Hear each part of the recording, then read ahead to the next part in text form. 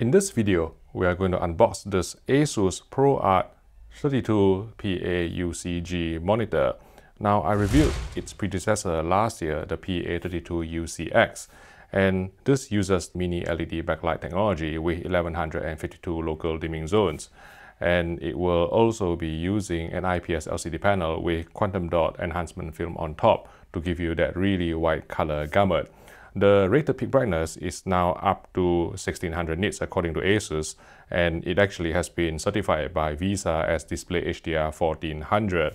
Now, what is special about this monitor is its HDMI 2.1 support. So it not only supports HDMI 2.1 to allow for 4K 120Hz, it will also be supporting AMD Freesync Premium Pro up to 120Hz VRR, and the VRR range is from 48Hz to 120Hz. So this monitor is actually targeted towards content creators, especially those who are working in the gaming industry to work on their VRR games, to try and master their HDR games so that they can look the best on consumer televisions. And if you need a color accurate work monitor to work on your games, then I think this might be the ticket. But let us just unbox this unit and see what we get inside the box.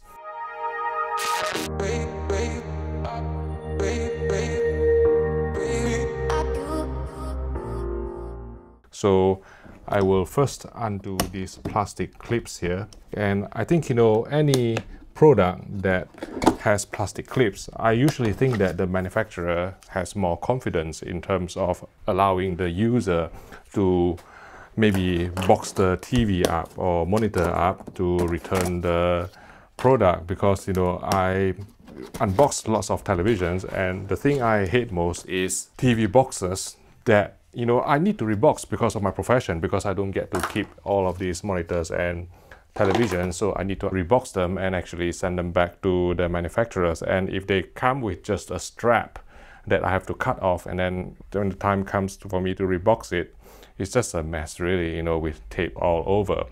And I think, this inspires confidence, from the part of the consumer and also from myself, that a manufacturer putting in plastic clips, so that, reboxing is easier.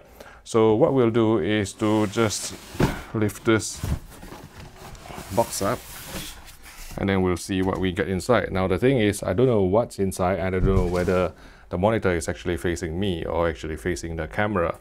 But what we get here, I think, if you can see from the camera, is basically a calibration report. So I think with most ProArt displays, Asus have calibrated these displays individually at factory, and they supply a calibration report.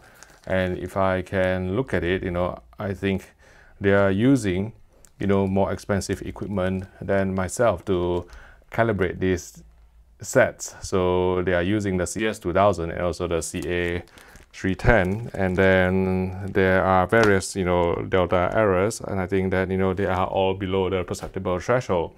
And then what we get on top here is basically the monitor hood, I believe. And I'm not going to be opening it up, but I mean, this will be useful. Let's say if you are working in a brighter environment and you want to stop light from actually spilling onto the screen and creating glare and reflections. So this monitor hood may be useful to try and prevent that. And then what we'll do is we will take out this box here. Don't know what's inside here.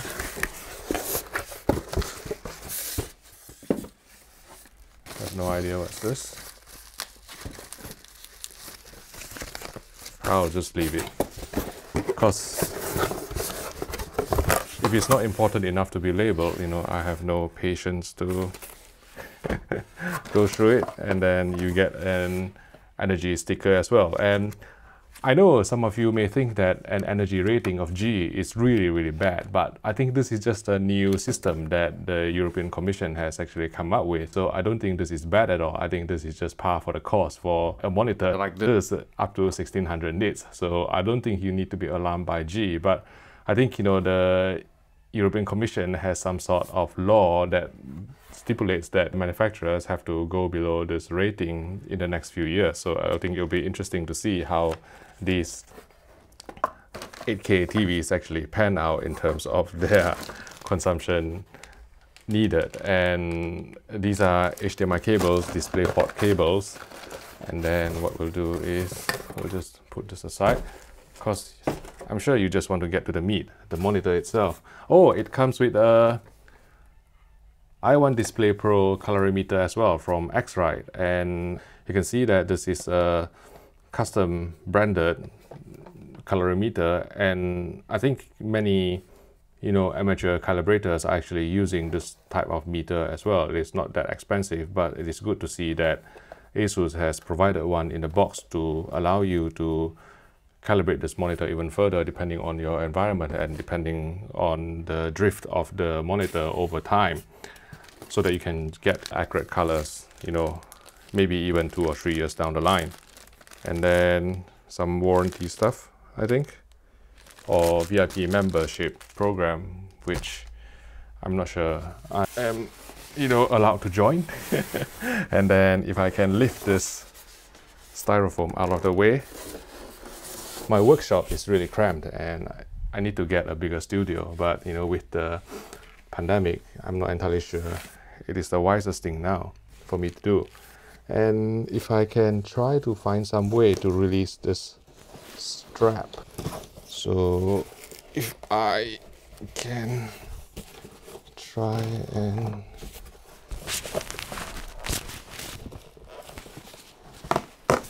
oops, right, whoa, this thing is heavy. So this is the stand, and it weighs quite a bit, to give more stability to the monitor. And I won't be actually hurling this around in case I break the monitor. It's not cheap, so let's put this aside. And if I can find some way to release the Kraken, fantastic. And then we'll just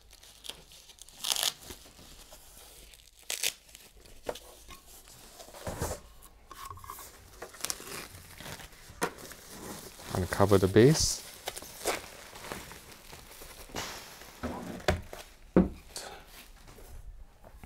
So you can see this is very, very sturdy, and it has the ProArt moniker there with an Asus logo that is covered by a protective film, because it is important to protect the brand. And let's try and see if we can get this out.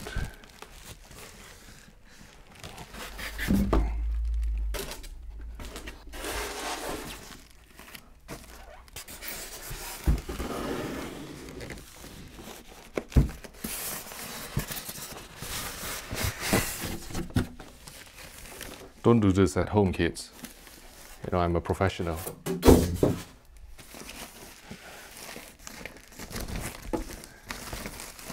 And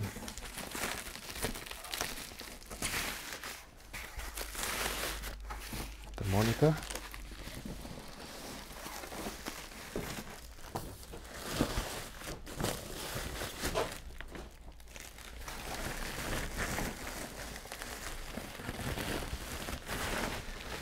This box is probably blocking the way, isn't it? So let's try and dispose of it.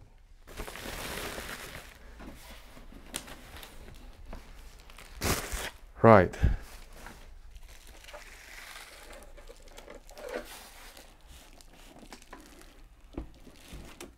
Let's remove the strap.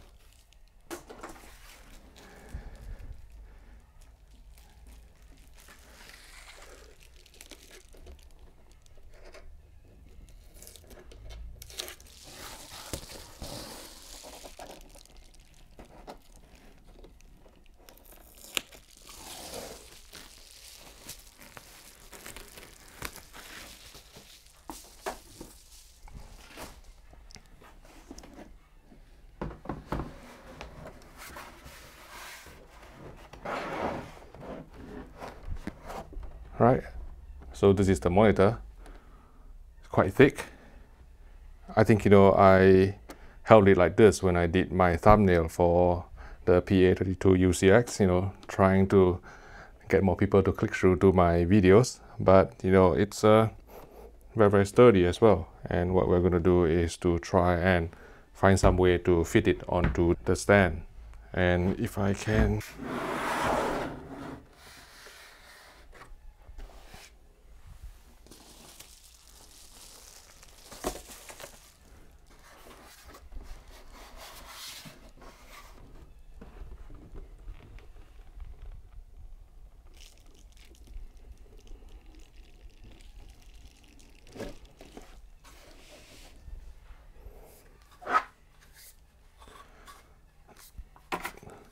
and if I can slot this in, and then you need to press this lever. Right, I love the feeling when something just fits. And what we're going to do is to be very careful. Lift this up. So this is the monitor, and I believe that you can turn it into a portrait mode as well if there's enough clearance underneath. Okay, so what I'm going to do is to spend the next few weeks or so, you know, testing this monitor and see what it can do in terms of color grading and in terms of trying to master bright HDR games with various, you know, VR functions. And I think this supports HLG and Dolby Vision as well, so I'll be giving them a whirl as well. If you have any particular questions about this monitor, feel free to leave a comment in the YouTube section below.